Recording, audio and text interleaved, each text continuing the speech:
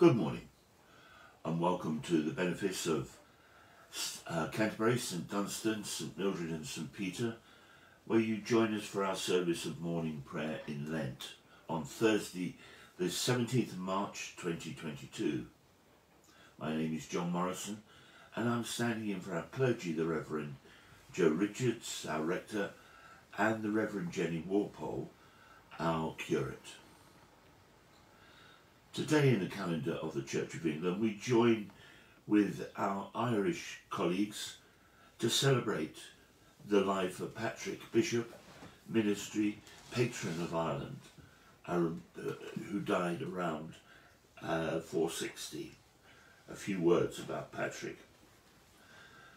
Patrick was a Romano-Briton born in about the year 390 of Christian parents in the latter years of the Roman Empire in Britain. The exact place of his birth, named by him in his confession as Banavon Taberniac, has never been identified. Claims from places in West Britain, as far apart as Dumbarton and Cornwall, have been made. Present-day opinion favours the neighbourhood of Carlisle. He was captured by Irish raiders when he was 16 years old and taken to Ireland as a slave. After 6 years he escaped and seems to have gone to continental Europe. He eventually found his way back to his own family, where his previously nominal Christian faith grew and matured. He returned to Gaul and was there trained as a priest, and much influenced by the form of monasticism evolving under Martin of Tours. When he was in his early 40s, he returned to Ireland as a bishop, ministering first at Saul, near Downpatrick, and later making his base at Armagh, which became the centre of his see. He evangelised the people of the land by walking all over the island, gently bringing men and women to a knowledge of Christ. Although he faced fierce opposition and possible persecution, he continued his missionary journeys. Patrick left two pieces of writing which are accepted as genuine: his confession and a letter to Coroticus. These are of immense value as they reveal Patrick the man, humble and aware that all he achieved was by the grace of Christ. Irish Christians today of all traditions equally identify with this holy man and draw inspiration from his life and writings. Despite being unsuccessful in his attempt to establish the diocesan system, he experienced in Gaul his monastic foundation proved to be the infrastructure required to maintain the faith after his death, which occurred on this day in the year 461.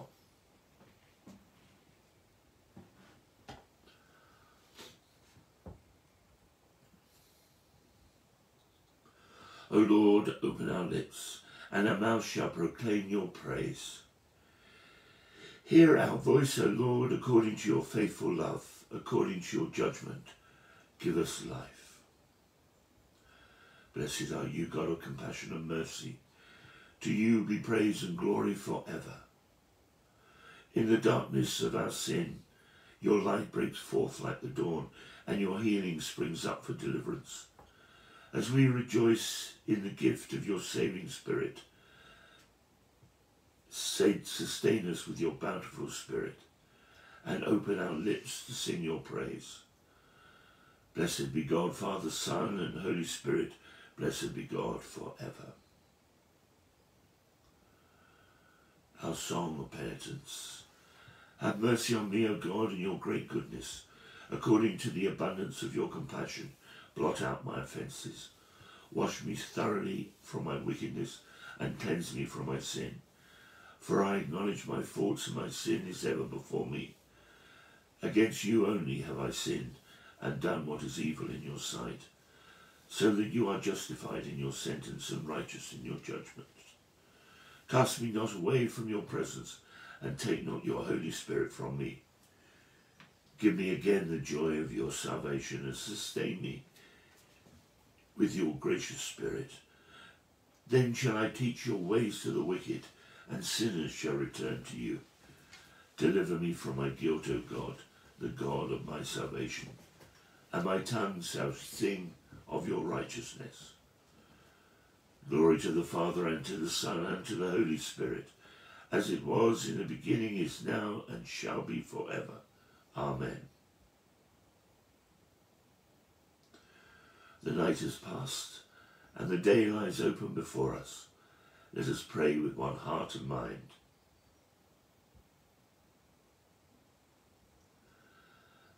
As we rejoice in the gift of this new day, so may the light of your presence, O God, set our hearts on fire with love for you, now and forever. Amen. The refrain for Psalm 34, starting at the first verse, is, O taste and see that the Lord is gracious. O taste and see that the Lord is gracious. I will bless the Lord at all times. His praise shall ever be in my mouth. My soul shall glory in the Lord. Let the humble hear and be glad. O magnify the Lord with me. Let us exalt his name together. I sought the Lord, and he answered me and delivered me from all my fears. Look upon him and be radiant, and your faces shall not be ashamed. O taste and see that the Lord is gracious. This poor soul cried, and the Lord heard me and saved me from all my troubles. The angel of the Lord encamps around those who fear him and delivers them. O taste and see that the Lord is gracious. Blessed is the one who trusts in him. Fear the Lord, all you his holy ones, for those who fear him lack nothing. Lions may lack and suffer hunger, but those who seek the Lord lack nothing that is good. O taste and see that the Lord is gracious. Come, my children, and listen to me. I will teach you fear of the Lord. Who is there who delights in life and longs for days to enjoy good things? Keep your tongue from evil and your lips from lying words. Turn from evil and do good. Seek peace and pursue it. O taste and see that the Lord is gracious. The eyes of the Lord are upon the righteous, and his ears are open to their cry. The face of the Lord is against those who do evil, to root out the remembrance of them from the earth. The righteous cry, and the Lord hears them and delivers them out of all their troubles. The Lord is near to the brokenhearted and will save those who are crushed in spirit. O taste and see that the Lord is gracious. Many are the troubles of the righteous. From them all will the Lord deliver them. He keeps their bones, so that not one of them is broken. But evil shall slay the wicked, and those who hate the righteous will be condemned. The Lord ransoms the life of his servants, and will condemn none who seek refuge in him. O taste and see that the Lord is gracious. Send your holy angels to watch over us, O God, that on our lips will be found your truth, and in our hearts your love, so that we may ever taste your goodness in the land of the living, through Jesus Christ our Lord. Amen. Glory to the Father, and to the Son, and to the Holy Spirit, as it was in the beginning, is now, and shall be forever. Amen. Our first reading this morning is from Genesis chapter 45, starting at the first verse, and continues the story of Joseph and his brothers. Then Joseph could no longer control himself before all those who stood by him. He cried out, "Send everyone away from me." So no one stayed with him when Joseph made himself known to his brothers. And he wept so loudly that the Egyptians heard it, and the household of Pharaoh heard it. Joseph said to his brothers, "I am Joseph. Is my father still alive?" But his brothers could not answer him, so dismayed were they at his presence. And Joseph said to his brothers, "Come closer to me." And they came closer, and he said, "I am your brother Joseph, whom you sold into Egypt. And now do not be distressed or angry with yourselves, because you sold me here. For God sent me before you to preserve life. For the famine has been in the land these 2 years, and there are 5 more years in which there will be neither ploughing nor harvest. God sent me before you to preserve for you a remnant on earth, and to keep alive for you many survivors. So it was not you who sent me here, but God. He has made me a father to Pharaoh, and a lord to all his house, and ruler over all the land of Egypt. Hurry and go up to my father and say to him, 'Thus says your son Joseph, God has made me lord of all Egypt.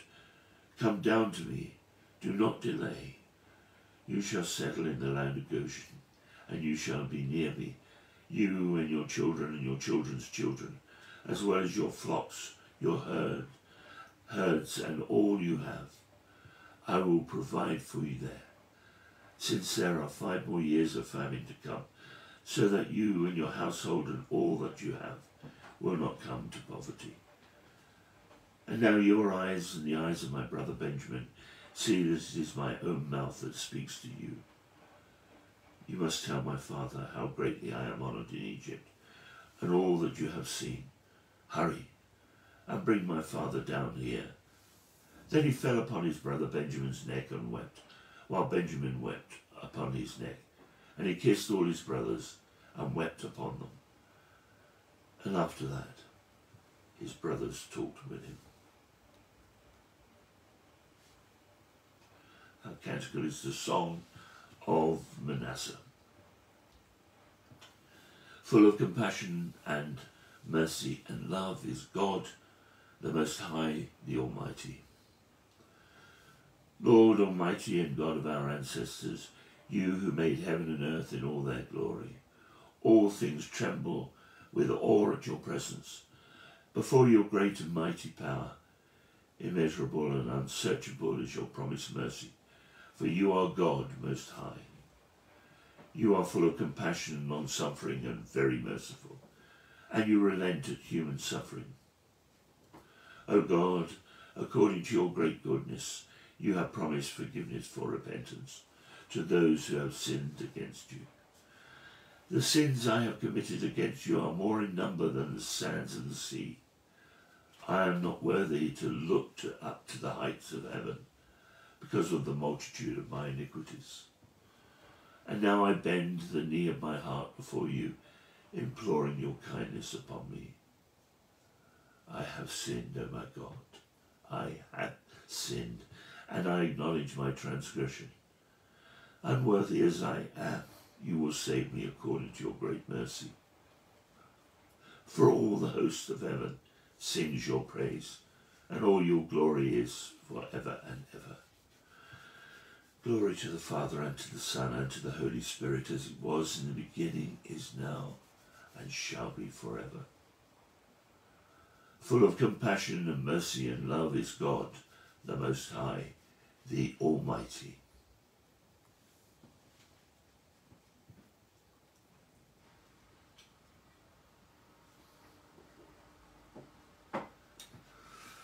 Our second reading this morning is from the letter to the Hebrews, chapter 3, verses 1 to 6. Therefore, brothers and sisters, holy partners in a heavenly calling, consider that Jesus, the apostle and high priest of our confession, was faithful to the one who appointed him, just as Moses was faithful in all God's house. Yet Jesus is worthy of more glory than Moses, just as the builder of a house has more honour than the house itself. For every house is built by someone, but the builder of all things is God. Now Moses was faithful in all God's house as a servant, to testify to the things that would be spoken later. Christ, however, was faithful over God's house as a son, and we are his house if we hold firm the confidence and the pride that belong to hope. Our chant and responsory. To you, O Lord, I lift up my soul. O my God, in you I trust. You are the God of my salvation. To you, O Lord, I lift up my soul. In you I hope all the day long. O my God, in you I trust. Remember, Lord, your compassion and love, for they are from everlasting. O my God, in you I trust. Our gospel canticle is again the Benedictus, the song of Zechariah. Christ gave them as a light to the nations, that his salvation might reach the ends of the earth. Blessed be the Lord God of Israel, who has come to his people and set them free. He has raised up for us a mighty Saviour, born of the house of his servant David. Through his holy prophets, God promised of old to save us from our enemies, from the hands of all that hate us, to show mercy to our ancestors, and to remember his holy covenant. This was the oath God swore to our father Abraham, to set us free from the hands of our enemies, free to worship him without fear, holy and righteous in his sight, all the days of our life. And you, child, shall be called the prophet of the Most High, for you will go before the Lord to prepare his way, to give his people knowledge of salvation by the forgiveness of all their sins. In the tender compassion of our God, the dawn from on high shall break upon us, to shine on those who dwell in the darkness and the shadow of death, and to guide our feet into the way of peace. Glory to the Father, and to the Son, and to the Holy Spirit, as it was in the beginning, is now, and shall be forever. Amen. Christ gave them as a light to the nations, that his salvation might reach the ends of the earth. We pray this morning for all the tasks that we are about in this God-given day, for all the needs of this created world by our God, and for the church that worships our God and her life. We continue to pray especially for the peace talks in Ukraine. And we are asked to pray for all those faithful Russians who abhor the move to war by their leaders. We pray for their continued strength to object in the face of oppression. And we pray for those who are dying on both sides as a result of this unnecessary conflict. We are asked to pray for those who are preparing in this season for baptism and confirmation. We look to our leadership, both sacred and profane, that leadership may be inspired by the words of your Son, our Lord Jesus Christ. We pray for all those who are looking for forgiveness, that they may find a help with the assistance of the Holy Spirit. We pray for us all as we are misled by false gods of this present age. And we pray especially today for those who are hungry. Lord, in your mercy, hear our prayer.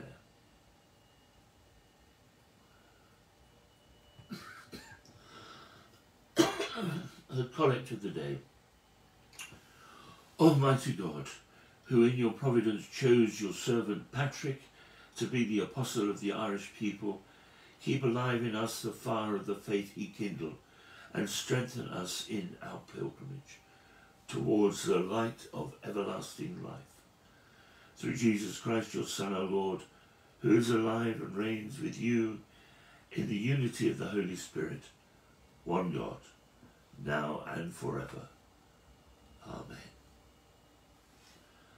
Trusting in the compassion of God, let us pray with confidence as our Saviour has taught us. Our Father, who art in heaven, hallowed be thy name.